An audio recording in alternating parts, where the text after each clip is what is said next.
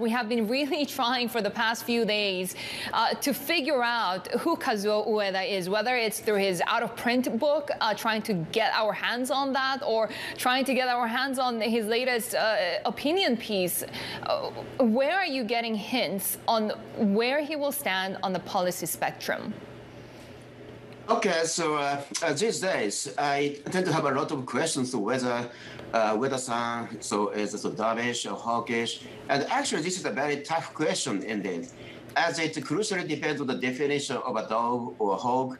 And that said, I think his view on monetary policy largely balanced and pragmatic rather than being significantly biased as either a dove or a hawk. And his decision is basically driven by macro fundamentals rather than any preset philosophies. This could be a major difference from current Governor Kuroda, whose view has been driven by his long-held philosophy, such that the Japanese economy needs a prolonged, ultra-easy policy in the first place. The fact that he's an academic and not a bureaucrat, a finance minister official, a career central banker, is that sort of what you need at this point to really take Japan out of this ultra-easy, very unprecedented policy? Yeah, I think so. In terms of his career, so I mean,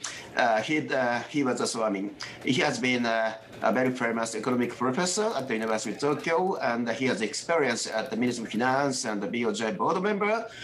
So that such a rich experience, is very beneficial for the BOJ's policy course, I think. Yeah, definitely.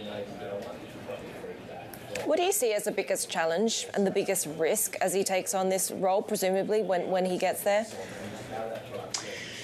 Yeah, I think the biggest risk is that, according to Ueda-san's articles published last year, so he appears to be concerned about the lack of flexibility in yield curve control. And he also wrote that the BOJ should prepare an exit strategy from a current policy framework. So that with this, we envisage a possibility that Ueda-san may initially focus on a retreat from YCC, paying due attention not to cause a large shock to the economy, and reset to a more traditional framework solely based around controlling the short-term policy rate. But I think so. Fine-tunings of ICC should be very challenging. So right? And but scrapping the YCC should be very risky. So in terms of economic impact on Japan's economy,